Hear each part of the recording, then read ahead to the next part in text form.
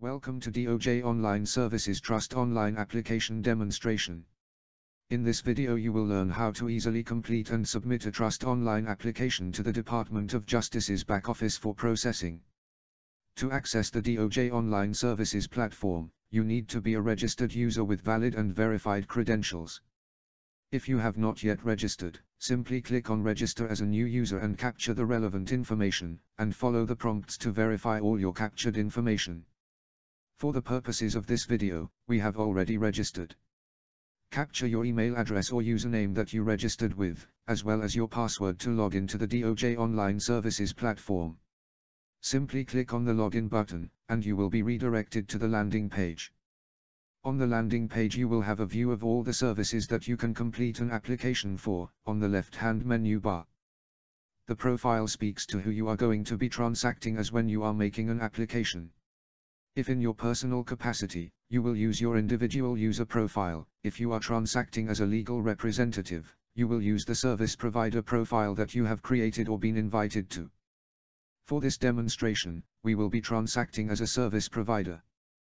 To change your profile, you can simply click on the checkbox for the service provider. To switch your profile to the service provider role, you will be prompted with a confirmation about switching your profile. Click on the Yes button to proceed with the switching of profile. Once the profile has been switched to your service provider profile, a confirmation message will be displayed indicating that your request to switch to service provider profile has been successfully processed.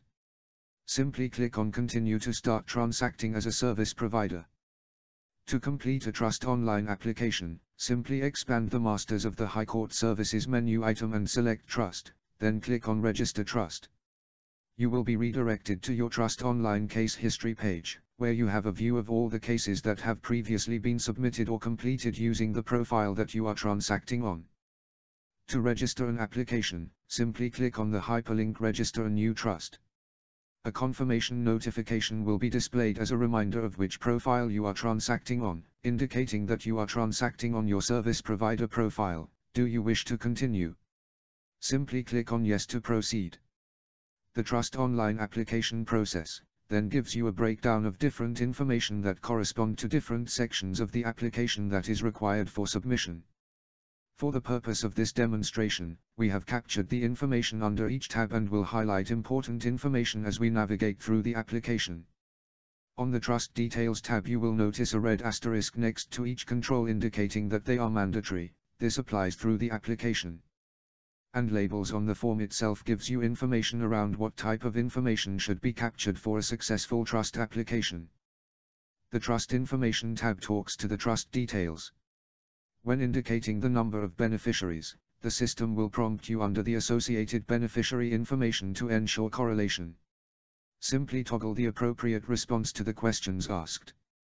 Again, the captured numbers entered for trustees, independent trustees, minimum and maximum trustees allowed. The system will prompt you under the associated tabs to ensure correlation. For the applicant details, you have the option of indicating if the applicant is an organization. If yes is selected, you will be prompted to capture the company's information. However, in this case we have selected No to is applicant an organization. The system will automatically capture your individual information indicating that you are transacting on behalf of the service provider profile and your individual profile is the applicant. Simply toggle with the Yes and No radio buttons which is applicable. By selecting Yes to the radio buttons, the system will automatically auto-populate your information in the associated tab for your convenience. A postal address is mandatory as the applicant. The bank information is not mandatory. However, if the information is available, kindly capture and click on Next to proceed. The system will verify any South African identification information that is captured against DHA in the backend. You will then be navigated to the main contact details. The main contact details talks to the main contact for the master's office to engage with. Again, you may toggle with the radio buttons if you as the applicant is the main contact or if an organization is the main contact. We are selecting No in this case, and you will notice the system will automatically auto-populate all your information for your convenience.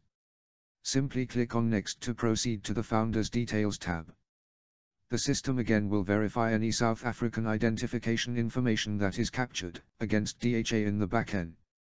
It is important to note, each time you click on Next to proceed to the next tab, the system automatically saves the information captured on the previous tabs.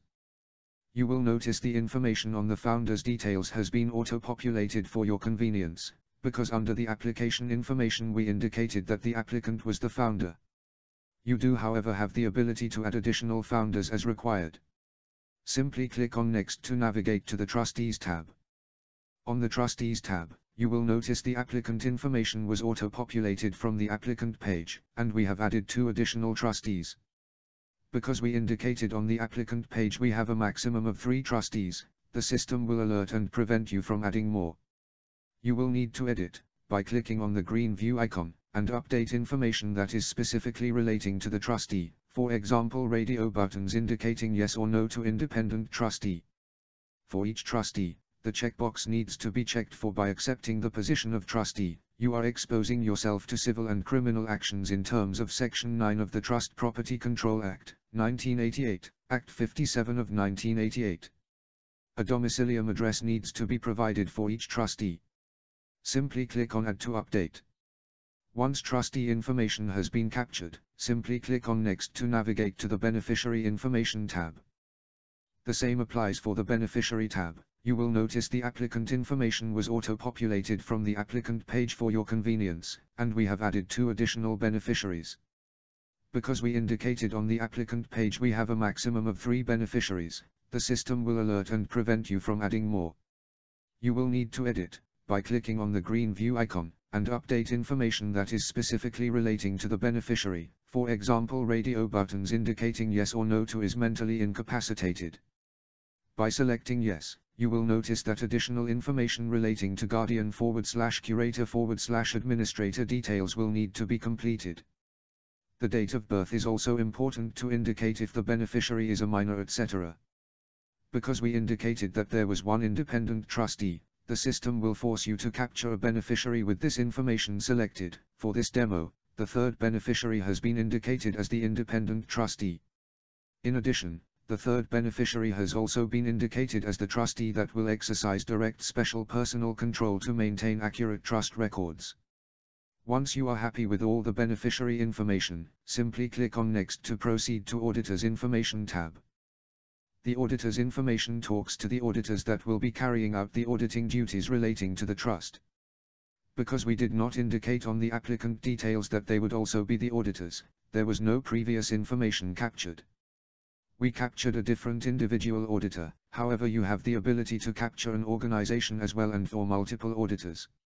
Although, it is indicated that the accreditation body is required together with the accreditation number, at this stage we are not validating against the organization. Once you are happy with the auditor's information, simply click on Next to proceed to the Bond of Security tab.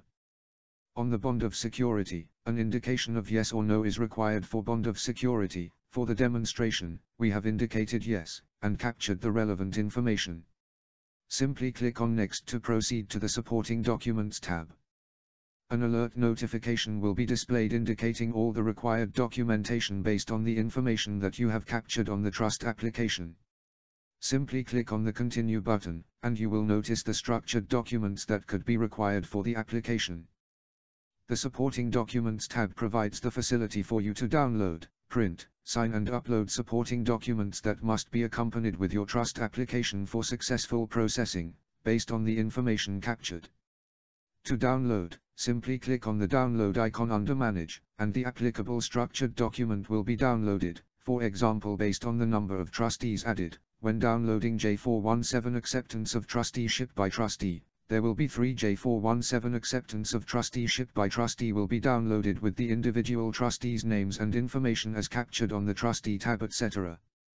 These documents will be downloaded to your File Explorer normally and found under Downloads.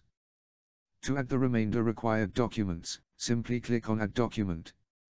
The Choose File button will open your File Explorer on your computer or laptop where you can select where those files reside that you've downloaded or stored.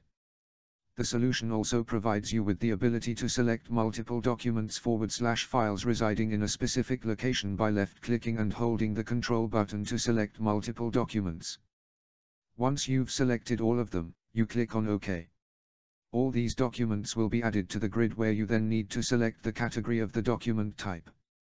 Simply click on Add to add your documents. Once you are happy with all the documents that you have added, to always check which documents are still outstanding, you can simply click on Submit button for a prompt of the outstanding required documents still to be added.